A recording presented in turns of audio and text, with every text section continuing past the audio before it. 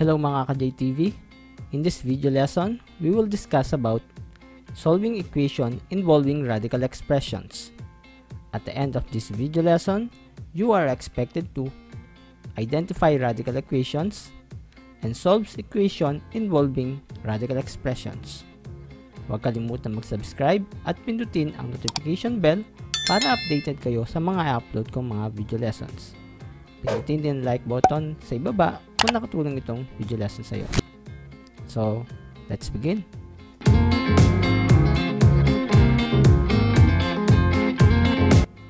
First, define muna natin kung ano ba yung radical equation. A radical equation is an equation in which the variable appears in a radicand. So, ibig sabihin nito, yung radical equation daw, may makikita tayong variable sa loob ng radical sign.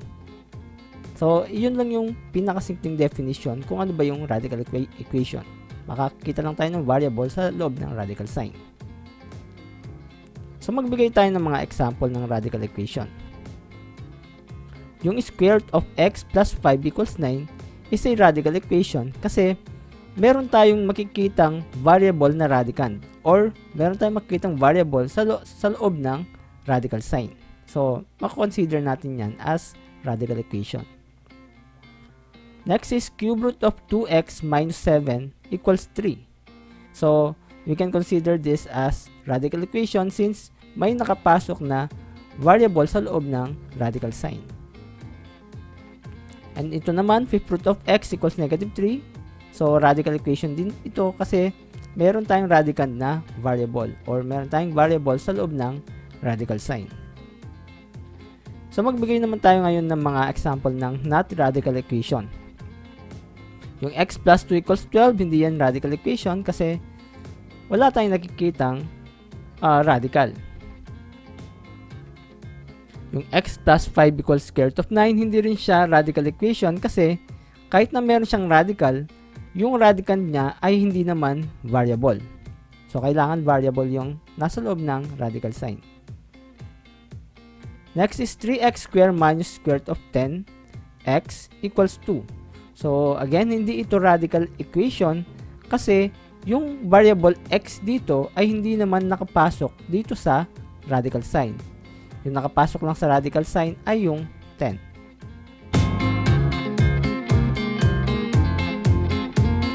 In solving radical equations, we can use the fact that if two numbers are equal, then their squares are equal. In symbols, if a equals b, then a square is equal to b square. So, kagaya lang ito nung binabanggit ko lagi dati na kung nag-square ka dito sa left side, kailangan mag-square ka rin dito sa right side para palagi siyang balance. Or kung nag-divide ka ng 2 dyan sa left side, kailangan mag-divide ka rin ng 2 dyan sa right side para equal pa rin sila. Or mag-multiply ka ng 5 sa left side, dapat mag-multiply ka rin ng 5 sa right side. So, para maging balance siya. So, gagamitin kasi natin itong concept na ito na pag-square both side mamaya sa pagsosolve natin ng radical equation.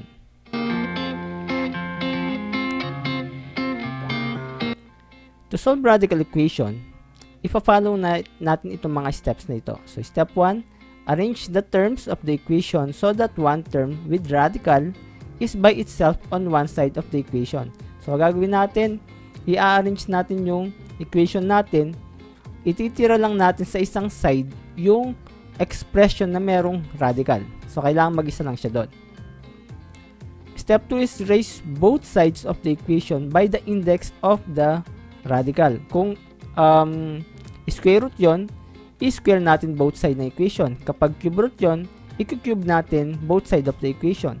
So, yung number na nire-raise natin both side ay magdidepende doon sa index ng radical. Step 3 is factor expressions that are factorable and combine similar terms. So, pagkatapos natin dyan is, sa step 2 is, baka may ma-encounter tayo ng mga expressions na factorable. So, pwede natin i-factor yon and pwede natin i-combine lahat ng similar terms. Step number 4, if a radical still remains, repeat steps 1 to 3. So, kapag meron pa rin tayong nakikitang radical at hindi pa natin to natatanggal, pwede nating ulitin yung step 1, 2, and 3. Okay? So, yung target kasi natin dyan is kailangan ma-eliminate natin yung radical. At hinahanap natin dito ay yung value ng variable natin. Step 5 is solve for the variable. Okay? And then, step 6, check your solutions to determine extraneous solutions. So, kailangan nating i-check lagi yung nakuha nating solutions kasi nagkakaroon tayo ng extraneous solutions. So, sa mga following slides natin or sa examples, i-discuss natin yung extraneous roots or solutions na yan. Example number 1. Solve cube root of x equals 2. So, we have the radical equation cube root of x equals 2. So, dito naka-isolate naman yung expression na may radical.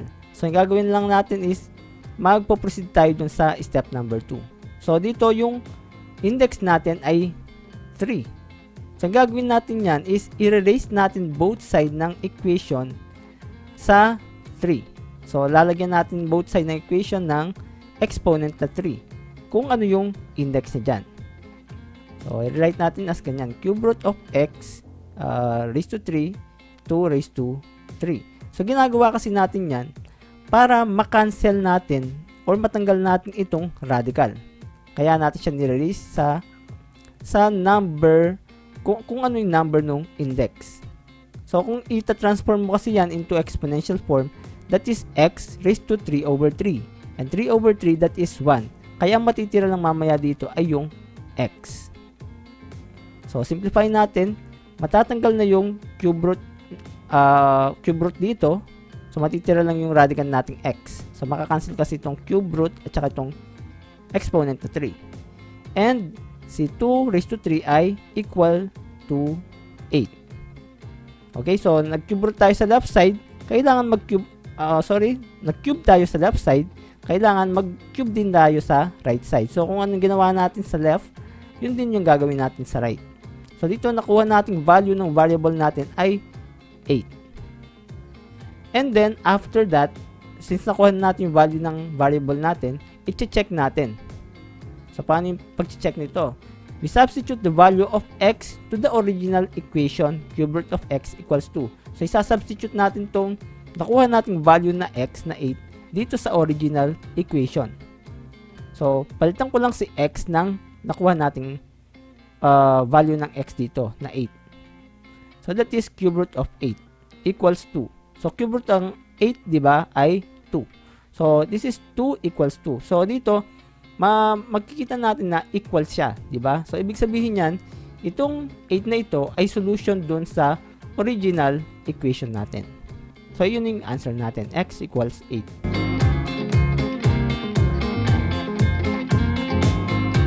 Next is, solve square root of x minus 5 equals 3.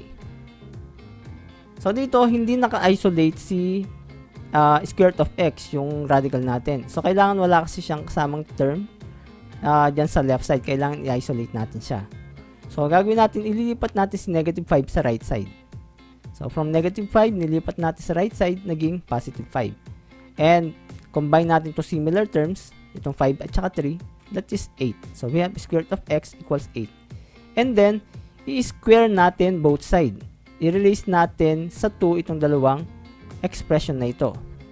So, di ba, magdedepende tayo dun sa index ng given radical natin para makancel natin tong radical sign. So, gagawin natin, square natin both sides. So, we have quantity square root of x square, 8 square. And then, matatanggal na natin to, makakancel na natin yung radical.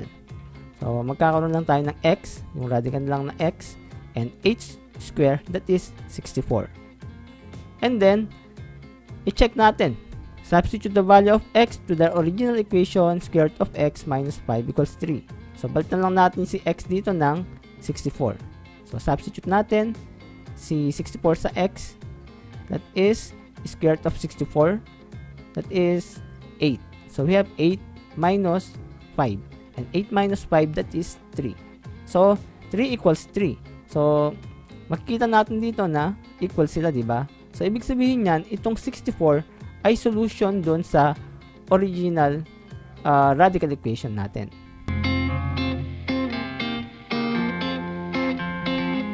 Next is solve y minus 4 equals square root of 2y. So dito naka-isolate naman si square root of 2y. So wala naman siyang kasama, di ba? So square na natin yan both side. So lagyan natin ng exponent na 2 left at right ng equation. So para maka-cancel itong radical dito. And then ito kasi pwede nating, kung alam nyo pa yung shortcut ng pag-expand ng square of binomial, pwede nyo nang apply. Pero para sa iba na hindi pa nakakaalam, gagawin na lang natin yung FOIL method dito. So ito pwede natin i-rewrite as quantity y minus 4 times quantity y minus 4. At ito namang square root of 2y na ito, makakancel na yung radical niya. So we have 2y. And then apply lang natin dito yung FOIL method. So makuha natin ay y square minus 4y minus 4y plus 16. So y times y, that is y square. Y times negative 4, that is negative 4y. Negative 4 times y, that is negative 4y. And negative 4 times negative 4, that is positive 16. And then combine natin yung like terms, negative 4y, negative 4y. Combine natin that is negative 8. So we have y square minus 8y plus 16 equals 2y. And then, pwede rin natin i-transpose itong 2y sa left side kasi pwede natin siyang i-combine dito sa negative 8y. So we have y square minus 8y plus 16 minus 2y. So, like terms ito, negative 8y and negative 2y. So that is negative 10y. So we have the expression or equation y square minus 10y plus 16 equals 0. And then dito, since ito naman ay factorable, by factoring method, ma-factor natin yan, di ba? So, kukuha tayo ng factors ng 16 na magbibigay ng sum na negative 10. At yung mga factors na yun ay quantity y minus 8 times quantity y minus 2. Negative 8 times negative 2, that is positive 16. And negative 8 plus negative 2, that is negative 10. And then, by applying zero product property, equate lang natin dalawang factors na yan sa 0. So we have y minus 8 equals 0 and y minus 2 equals 0. Transpose negative 8 to the right side of the equation, we have y equals 8. And transpose negative 2 to the right side of the equation, we have y equals 2. Ngayon, nakuha na natin yung value ng mga variables natin. I-check natin ngayon itong mga nakuha natin ito by substituting sa original equation. So, by checking, so we have the original equation y minus 4 equals square root of 2y at yung mga nakuha nating value ng y, which is 8 at 2. So, substitute natin itong 8 dito sa given original equation natin. So, 8 minus 4 equals square root of 2. Palitan lang natin si y ng 8. And then, 2 times 8, that is 16. And square root of 16, that is 4. So, 4 equals 4. So, ibig sabihin yan, si 8 ay solution doon sa original equation natin. And then, ito namang 2, substitute natin siya dito sa original equation. So, we have 2 minus 4 equals square root of 2 times 2. And then, 2 times 2, that is 4. And 2 minus 4, that is negative 2. And square root of 4 is positive 2. So, dito, magkikita natin na hindi sila equal. Pero, tama naman yung solution natin or steps na ginawa natin. Ngayon, ang tawag natin ngayon dito, since hindi siya naging equal, ang tawag natin dito sa 2 na ito ay extraneous roots or solution. So, it is a solution of the transformed equation but not the original equation.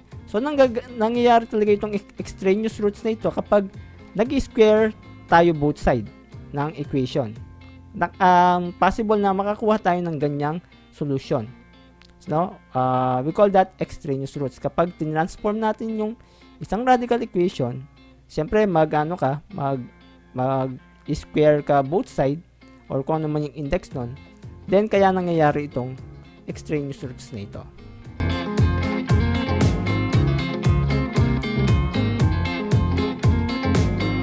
Next is solve square root of 2x plus 1 minus square root of x minus 3 equals 2.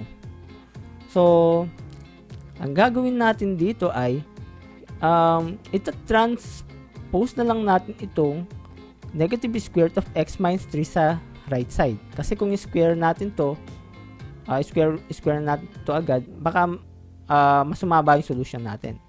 So, ililipat ko lang ito sa right side. So, makuha natin ay ganito. So, nalipat na siya sa right side. And then, dyan natin siya i-square. So, yung index niyan ay 2, diba? So, square natin both side. And then, ito, makakancel na yung radical niya dito. So, matitira lang dyan ay 2x plus 1. And ito, apply lang natin yung FOIL method. Okay, so, yan na. Natanggal na yung radical dito. 2x plus 1 na lang ito. And ito, ifo-FOIL method natin. So, 2 times 2, that is 4. 2 times square root of x minus 3, that is 2 square root of x minus 3. Ito naman, square root of x minus 3 times 2, same pa rin, 2 square root of x minus 3. And ito naman, square root of x minus 3 times square root of x minus 3. Since magkapare sila ng radicand, di ba? So, parang magiging ano lang yan, square root of x minus 3 square. So, makakancel lang dito yung radical. Kaya, nakuha natin dito ay x minus 3. Yung radicand na lang yung nilagay natin. Kasi makakancel na siya. And then, pwede natin combine yung mga similar terms. Yung 4 at yung negative 3 dito. So, we have 1. Okay? And then, ito naman, similar terms din ito, similar radicals. Itong 2 square root of x minus 3 at saka 2 square root of x minus 3. So, we copied the common radical, which is square root of x minus 3, and add natin yung coefficient nila na 2. So, 2 plus 2, that is 4. And meron tayong x doon, kaya meron tayong x dito. And then, i-transpose natin si x sa left side at si 1 sa left side. Kasi meron silang ka-similar, similar terms. So, transpose ko si x, magiging negative x sa left side, and si 1, ito-transpose ko siya sa left, magiging siyang negative 1. And 1 minus 1, that is 0. So, cancelled out na ito. And 2x minus x, that is x only. So, makuha natin ay x equals 4 square root of x minus 3. So, dito, hindi pa rin natin natanggal yung radical. So, babalik ulit tayo dun sa step 1. So, square natin yan both side. Okay? So, yan. Nag-square na ako dun sa x at ito sa expression na nasa right side. And then, simplify lang natin. Tandaan nyo na, itong exponent na 2 na ito, i-distribute rin natin siya sa 4. So, 4 squared, that is 16. And, i-distribute natin dito sa square root of x minus 3.